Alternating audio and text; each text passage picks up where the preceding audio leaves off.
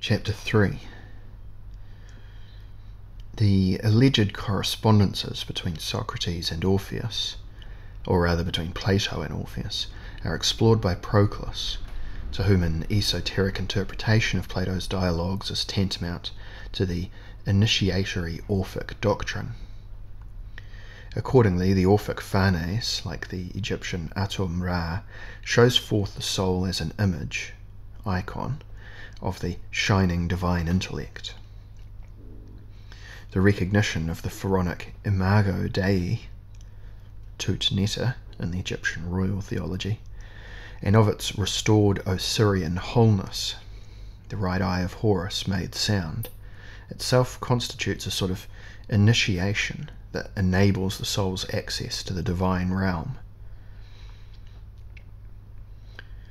Rapper claims that since the times of Syrianos, either Orphism is attached to metaphysics in order to transform the Neoplatonic doctrine into ritual, or the language of metaphysics is grafted onto a traditional Orphic narrative. However, such theurgic convergency is initially based on Egyptian hermeneutical and cultic patterns. She argues as follows. The rhapsodic theogony ends with a famous hymn to Zeus, in which his identity as the coincidentia oppositorum is revealed. This vision of the world of Zeus gives us a kind of mirror of the Proclean universe, in which each being is all, and all beings are in each. The multiple states of being, each level mutually reflecting all of the others, proliferate as a hall of mirrors. It is this great world of mutual interpenetration, endlessly expanding as a single drama, that the Orphic theogony captures. And not surprisingly, this vision is exactly the mythic equivalent of Proclus's central metaphysical views.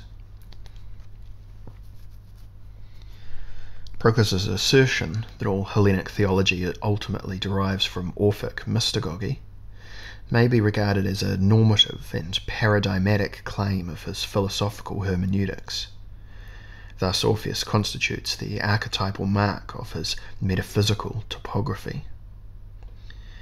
In this particular sense, the name and image of Orpheus function more like the theological arche, like the canonized philosophical hypostasis,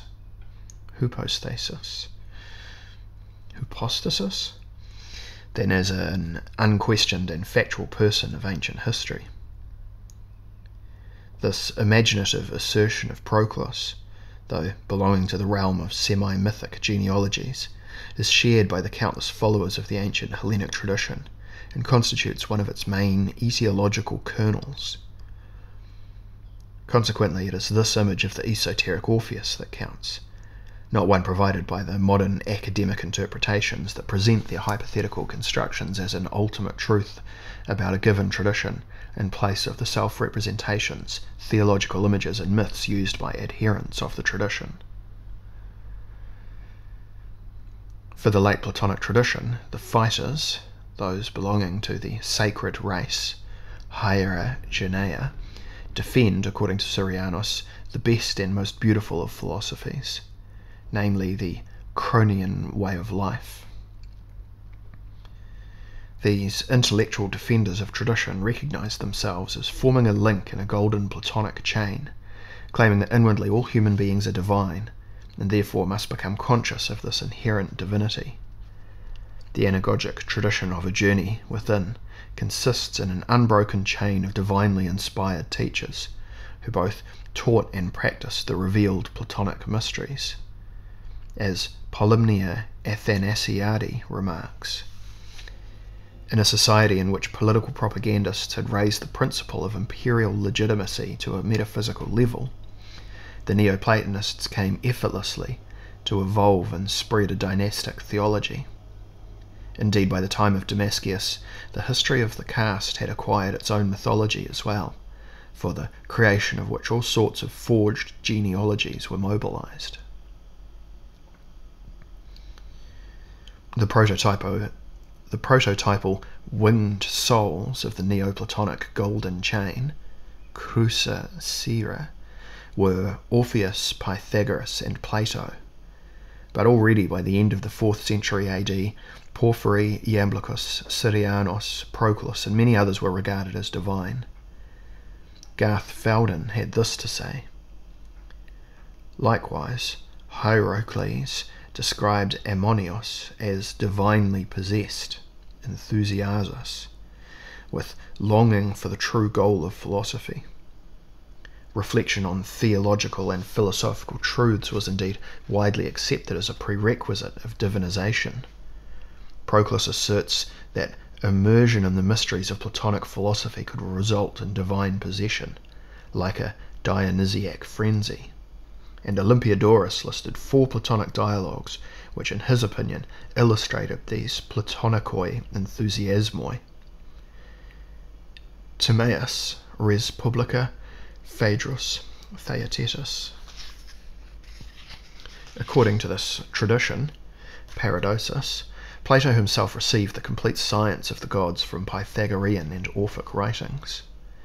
The science of dialectic advocated by Plato is not found in the Orphico-Pythagorean theology, but both Orphism and Pythagoreanism, whatever these ambivalent terms may mean for different audiences, are viewed as being based on the ancient Egyptian and Babylonian revelations.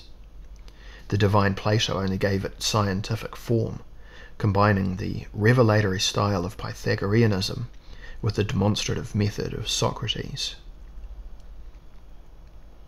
Hence, in this respect, Socrates' approach is demonstrative, apideiktikon, rather than revelatory.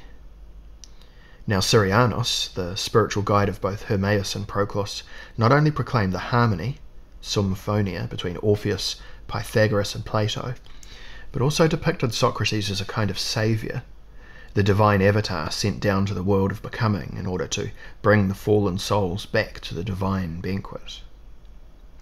This soteriological function of Socrates is modelled on the analogous function of Orpheus, though the initial meaning of the term soteria is related to the realm of public sponsorship, social benefit, and graces provided by local patrons and divinized heroes. In the Hellenistic world, any benefactor, oiegetes, may be recognized and honored as a savior, soter. However, in a metaphysical sense, the ability to save, the soul's immortalization or alleged homecoming, is the function and privilege of the benevolent gods. For example, the Chaldean Hecate as the life-giving womb, and lightning-receiving womb, or as a formless fire, a Eneidion pur, visible throughout the cosmos, is indispensable for those seeking salvation. Quote, soteriologically minded philosophers and theurgists who wish to assure the rising of their own souls later advanced the idea that Hecate, by controlling the crossing of the boundary between humanity and divinity, either could aid the ascent or could force the descent of the soul. End quote. The divine-like souls of true philosophers are not entirely cut off from participation and contemplation of the ideas. In a certain metaphorical sense, they still follow the heavenly retinue depicted in Plato's Phaedrus. They are companions of the gods, opodous theon andras, like the idealized and mythologized Socrates of Syrianos and Proclus. In short, Socrates is understood as an instrument of divine will. His system of pedagogy presumably belongs to the soteriological golden chain of Homer and Orpheus, and his philosophy is no less than a divinely inspired beneficial madness. Both Orpheus and Socrates are presented as spiritual guides, that is, as inspired mystagogues able to reveal the ultimate vision of the ideas, a vision regarded as initiation into the highest mysteries. Before starting this interpretation of the Phaedrus myth, Proclus explains, these things are said by Socrates in the Phaedrus when he is clearly inspired, enthusiazon, and dealing with mystic matters. And the Cytharist Orpheus, like Chiron the centaur, half-brother of Zeus, in a certain way embodies the mythical guide of souls most purely. Most purely. As Ilsetot Hadot says, preparing a direct and material correspondence between music and wisdom. But philosophy is the highest art and highest music, as Plato's Socrates himself acknowledges. Consequently, the exemplary poets and singers are entheoi, inspired ones. Although feebly translated as inspired, the Greek word entheos loses its literal force, according to Vlastos. And Socrates is God-possessed, katakomenos, even more. I am a seer, mantis, he says in Phaedrus, since the Greek term mantis may be rendered as diviner or prophet. In a sense, it is God himself, ho theos autos, who speaks to us through them, since the possessed speakers know nothing of the things they speak. The Greek entheos literally means within is a god, or in God. This indwelling theos, not unlike the Egyptian Ba in its simulated sacred receptacle, speaks from the person, or from the animated cultic statue in a strange voice, sometimes resembling the so-called language of the birds, or the primordial noise of the creative sound. The most common Greek terms for this or similar states are mania, madness, frenzy, inspiration, and ekstasis, to stand or be outside oneself. Every seer, filled by the ritually ignited and conventionally performed frenzy, stands in a special relationship to the deity, because the words he utters presuppose either the telestic madness of Dionysus or the prophetic madness of Apollo. But what about knowledge, which is not human in its origin? Well, strictly speaking, this knowledge presupposes that the speaker himself knows nothing. According to Vlastos, in Socrates' view, the effect of the god's entry into the poet is to drive out the poet's mind. When the god is in him, the poet is out of his mind, ekphron, or intelligence is no longer present in him. So he may find himself saying many things which are admirable, pola kai kala, and true, without knowing what he is saying. It is because he is like the diviner that the inspired poet is out of his mind. For Socrates, diviners, seers, oracle givers, and poets are all in the same boat. All of them in this view are know-nothings, or rather worse, unaware of their sorry epistemic state. They set themselves up as repositories of wisdom emanating from the divine, all-wise source. What they say may be true, but even when it is true, they are in no position to discern that there is in it what is true. They are in no position to discern what there is in it that is true.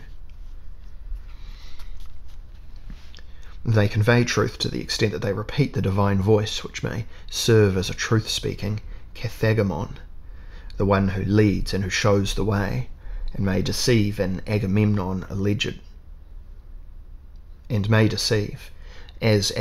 allegedly was deceived by Zeus, although Proclus is eager to explain this deception. Kata ten aporechton theorian, eager to, that is, according to the esoteric, or secret, unspoken, mysterious mode of seeing. This is so because the revealed myths and hieratic customs may be educational, paidoitakoi, or appropriate for the young, and more divinely inspired, entheastokoteroi, that is more philosophical, philosophoteroi, and appropriate for the initiates.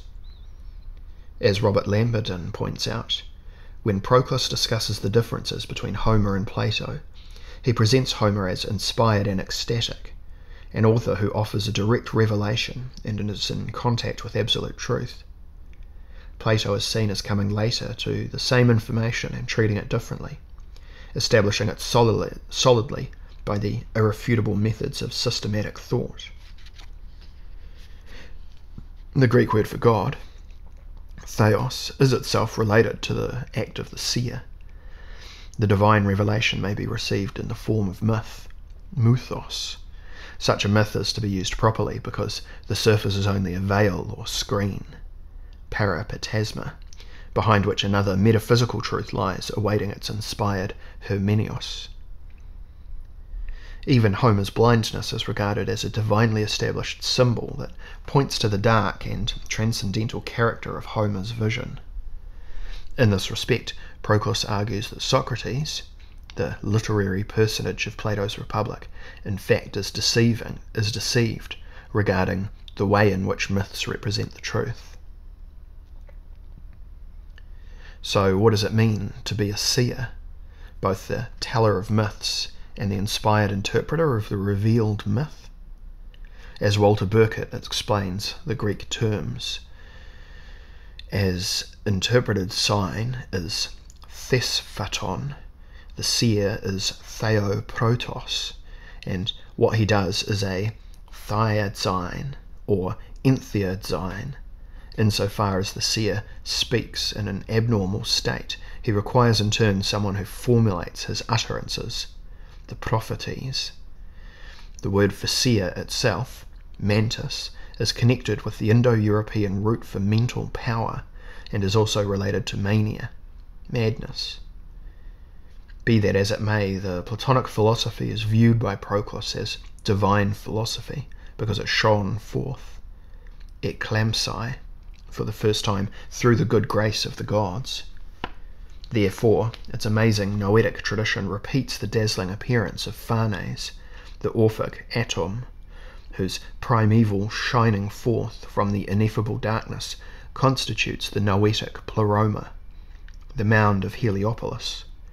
Accordingly, the ineffable night is the egg from which the solar bird sprang forth on the first morning, in illo tempore.